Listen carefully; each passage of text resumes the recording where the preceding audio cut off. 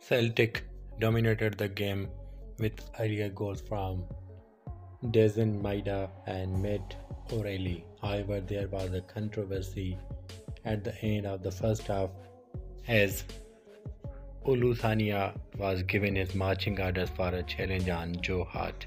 David Mano initially blew up for a foul and booked Olusanya, but Stephen McLaurin on VAR and directed Monroe to review the pitch side monitor and reassess the situation.